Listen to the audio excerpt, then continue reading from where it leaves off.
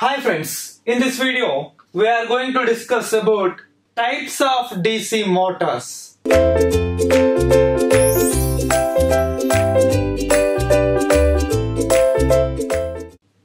Let's see. Generally, the DC motors are two types. One is the separately excited DC motor, and next one is the self-excited DC motors. We know self-excited DC motors again three types, that is shunt motor, series motor and compound motor. These are the three types. Here separately excited nothing but field winding excited by separate source we saw in generators.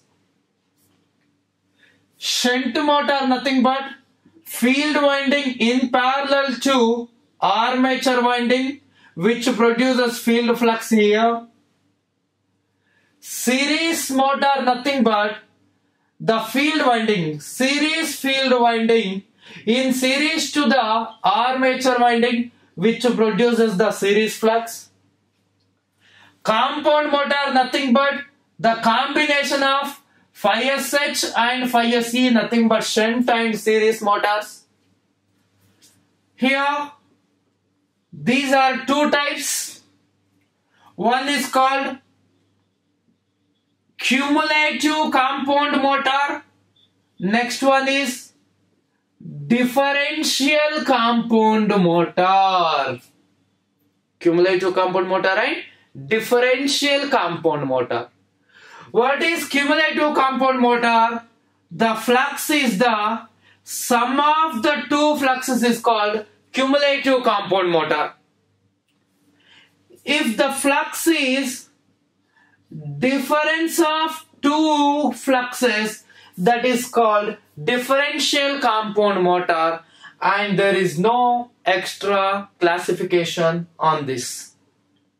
So DC motors are two types: separately excited, self-excited.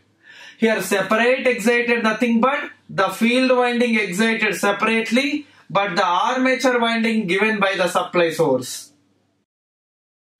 Shunt nothing but here field winding and armature windings are connected in parallel.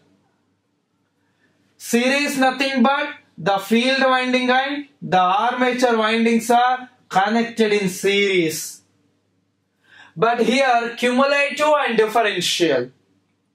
Other than this, we have another classification also. Of course, you know that long shunt and short shunt compound generators and motors. Long shunt nothing but I said you already, the series winding in series to armature winding.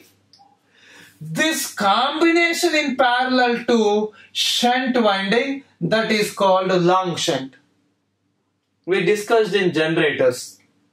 But here short shunt nothing but the armature winding in parallel to shunt, but this combination in series to series field winding.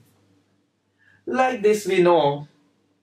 Here long shunt, but here short shunt. Long shunt nothing but this is the shunt and this is the series and armature, like this. These two are in series and this is in parallel to that set. And short shunt nothing but actually here these two are in parallel and that combination is in series to the series. Like this long shunt and short shunt we discussed earlier already in generators. This is, what is this? This is the types of DC motors.